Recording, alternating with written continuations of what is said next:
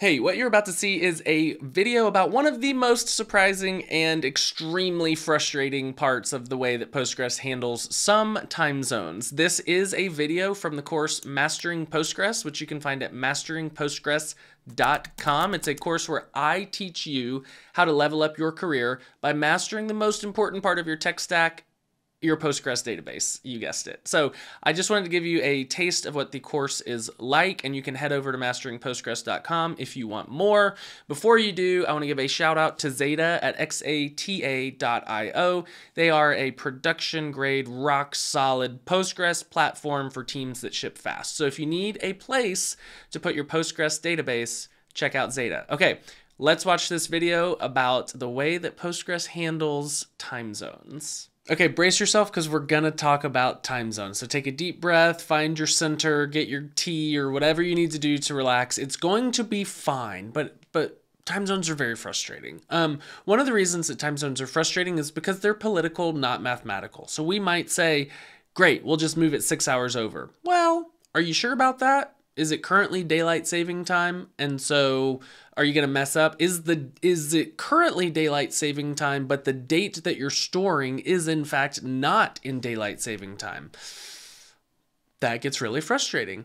And what's even worse is the time zone identifiers. If you simply use offsets, sometimes they're positive, sometimes they're negative. So here's my overarching recommendation when it comes to time zones. Keep it in UTC for as long as possible.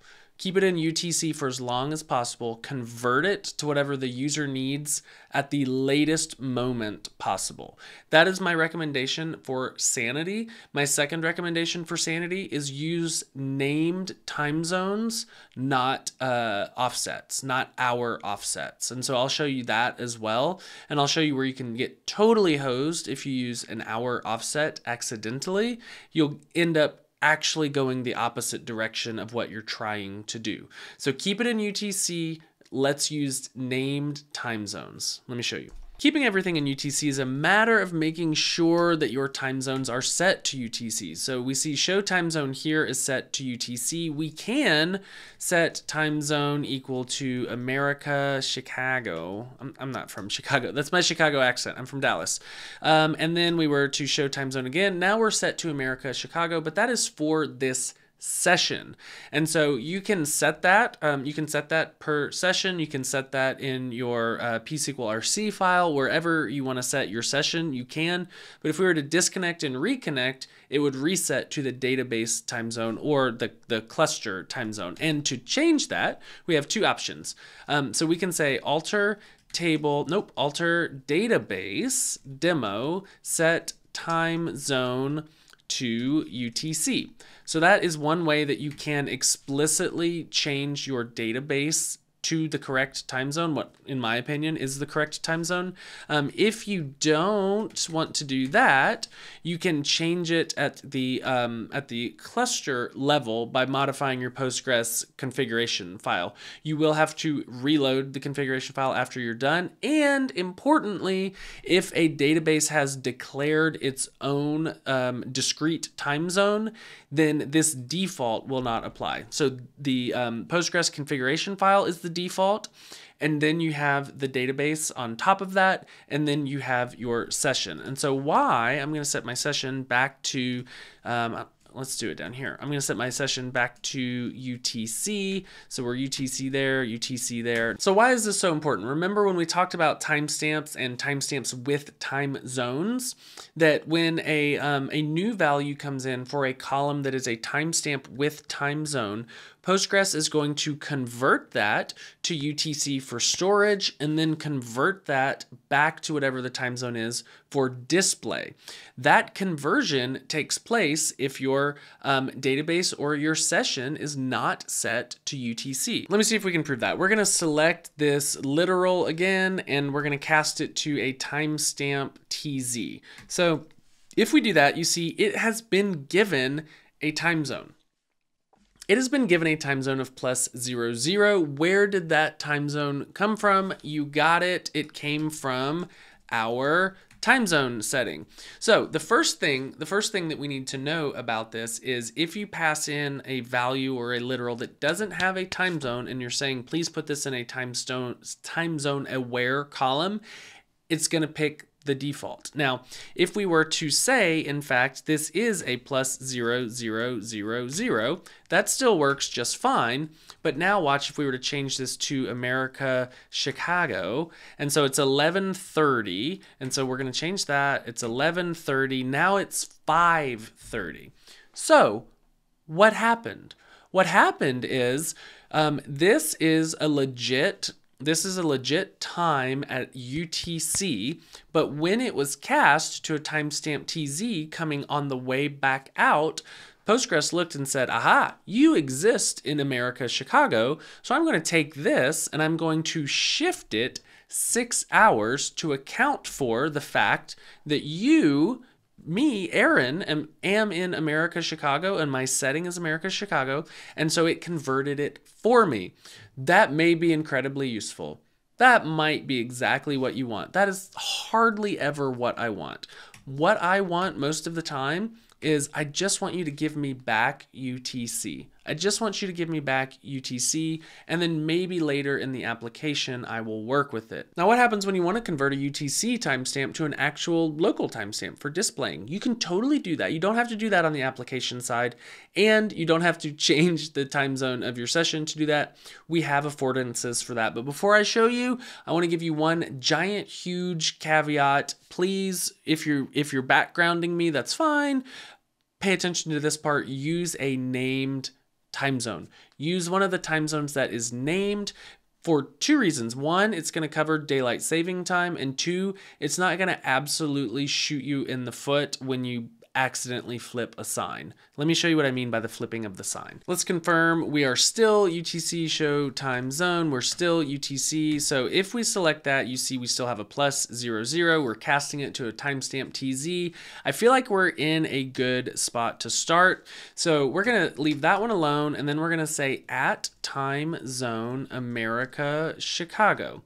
And if we run that, you'll see that's a 6 hour difference. That's correct. That is correct to me. That is what we are looking for. It has converted it. Importantly, it has lost the time zone identifier. So if we did a PG type of and we ran that, you'll see it is a timestamp without time zone. So this, I think, should be the very end of your pipeline where you're just displaying it out to the user. You're no longer doing date math or operations on it or anything like that.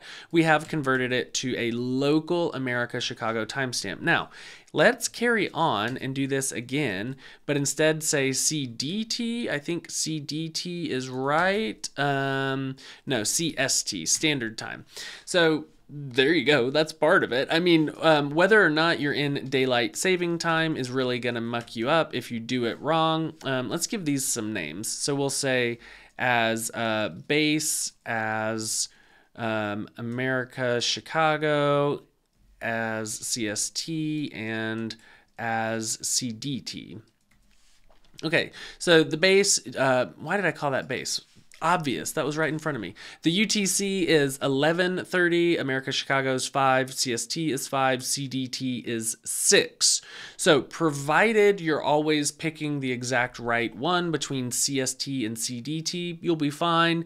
If you use the named time zone, you're gonna be much better off. Now, you can use the hour offsets, but what you're going to find may surprise you. Time zone, we are -6, so we're a 6 hour offset from UTC. This is going to blow your mind. 17. 17. Not 5, not even 6. 6 is wrong, but it's directionally correct. 5 is the correct answer. 5 o'clock in the morning, 6 o'clock in the morning is close, but off by 1. This is off by 12, right? Isn't that 12? That's off the wrong direction. If I were to change this to a +6, you'll see, hey, we're right again.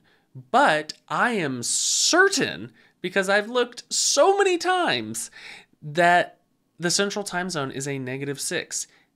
this is the problem.